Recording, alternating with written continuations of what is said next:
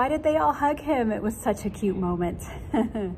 Albir started talking about when follows make a line to dance with artists at a social. He started off talking about how many other people you don't get to dance with because you're waiting in a line for an hour. Let's hear it from his words, from his mouth. She's waiting, she maybe will be able to dance with me. He's brave, he goes. Dance, and she's like, no, I'm waiting for him. And then you lose 1 hour of your beautiful time. And at the end, at some point, we need to rest, or we need to dance with another person. And we say, no, I'm sorry. And you're like, so we try to handle that situation, and I think you feel that, and I can talk also in the name of the leaders of Fred. Fred is one of, he stays the whole time dancing.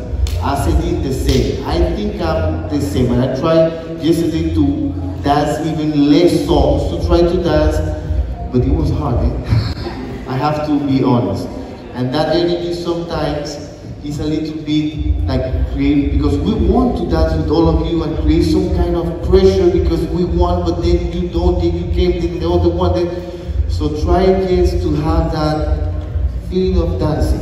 At some point it can happen, and at some point we are going to try also to handle that. But please, ladies, followers, do not waste so much of your beautiful time, because there are also really good dancers outside, and some of them, they really want to dance with you. Do not say no, because it's really important to have the energy among us. Okay? Please. This is important.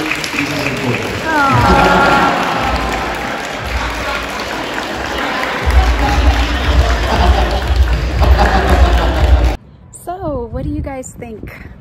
What is your opinion about you know, trying to get your dance in with somebody who's really well known and dances really great? What do you think about Albir's comments? How do you usually handle that? I know for me, okay, I'll tell you how I do it.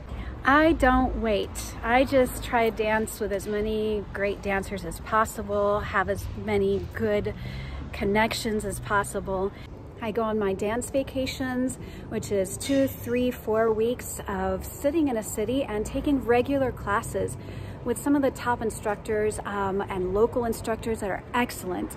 And they give you tips that you would never be able to get in a dance congress, because there's so many people in a dance congress, it's just impossible. I also get to see the culture where the dance is really growing and prospering, and it's just a great experience overall. And that way also you get a better chance of dancing with some of these top instructors. That's not my point. My point is, how can I get better? How can I become a better dancer? How can I have good connections with more and more people? That's it. Here in Milano at the Let's Dance studio, where Marta Mignone teaches, and some great teachers like Matteo and Marco, and yeah, just doing my thing. And I'm really, these guys are amazing. They stay the whole time till the end, dancing, that, boom, boom, boom, boom. So yeah,